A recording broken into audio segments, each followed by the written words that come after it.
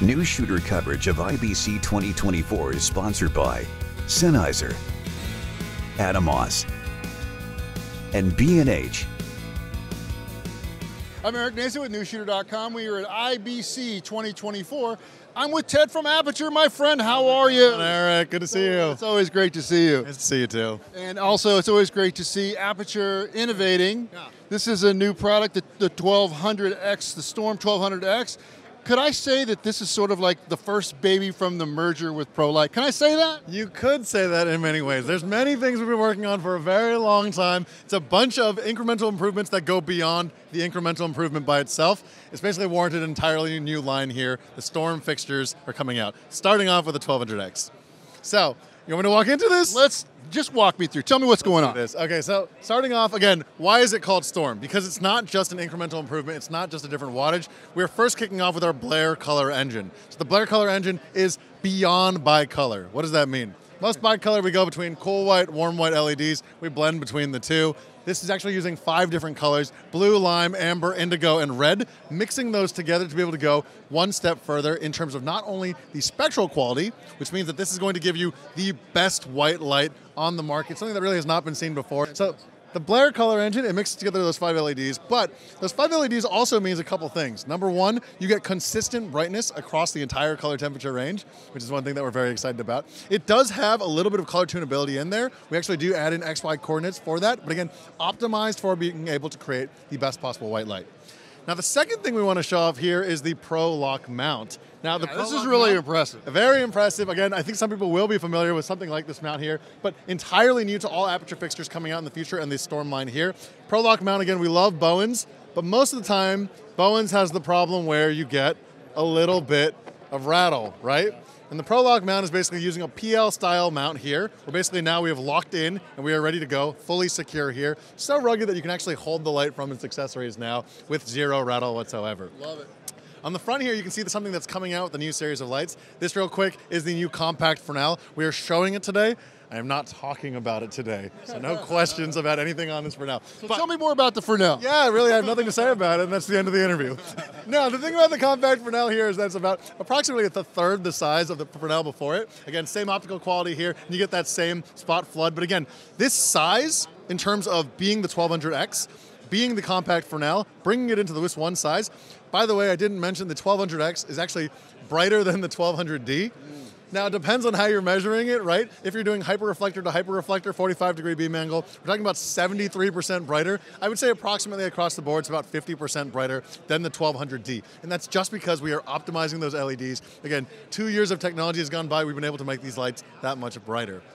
Again, compact Fresnel, this design, brighter than 1200D, means that you're getting a crazy amount of horsepower in a ridiculously compact size now. Yeah. Again, this is brighter than a 1.8K HMI with full color tunability. And if I hop over here, you can see that for this light, I'm on 0.1 right now, you have not only a CCT range of 2500 all the way up to 10,000 Kelvin, but you've also got full green magenta shift here. Very nice.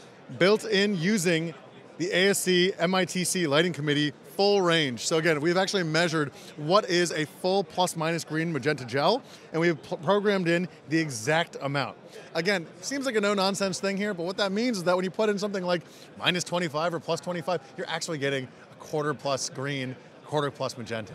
So nice. We've measured all these things and built these in. Now, again, it has all the obvious stuff as well too. Full CRMX, full DMX, Sidus Link Pro compatibility, IP65 weatherproofing, not just in the head, but also in the ballast itself. And again, low profile weatherproof connectors. So this entire thing is built and designed, because I know we're gonna get the question, to be robust, to survive any condition, to go in the dune desert or the rainstorm, but it's also designed to be serviceable as well too. So field serviceable parts, all these things, it's designed to be opened up and constructed and rebuilt if need be. Fantastic. Now, it's a big light. It's a lot of output. How do we keep this thing cool and keep the noise down?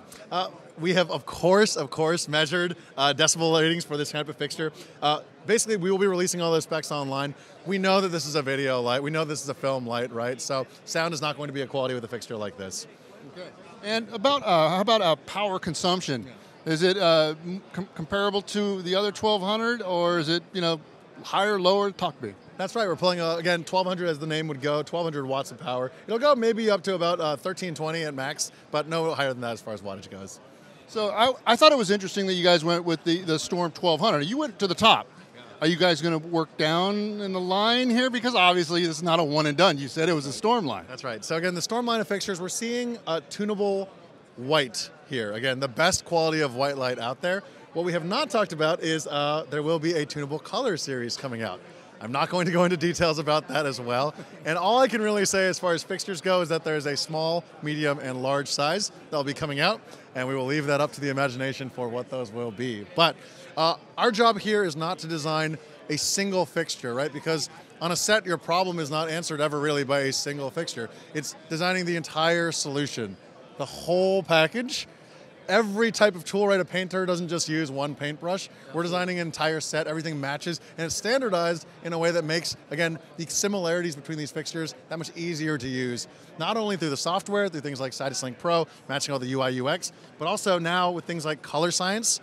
Again, the BLAIR engine will match across all fixtures, which is why it's such a big deal that we update these engines in full batch packages here.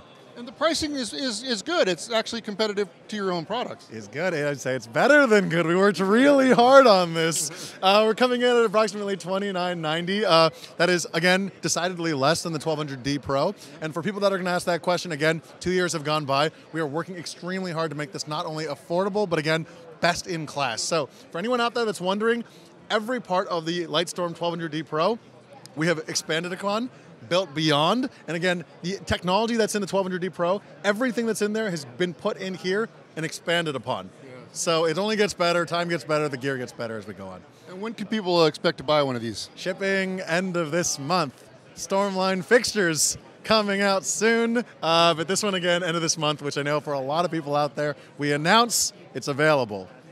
And okay, so let's talk a little bit more about the Fresnel and how compact it is. And how did you do that? We also have nothing to say, except that you can see it and that we really like the way that it looks. I tried, folks. Sounds good. All right, have a great show, Ted. Thanks so much, Eric.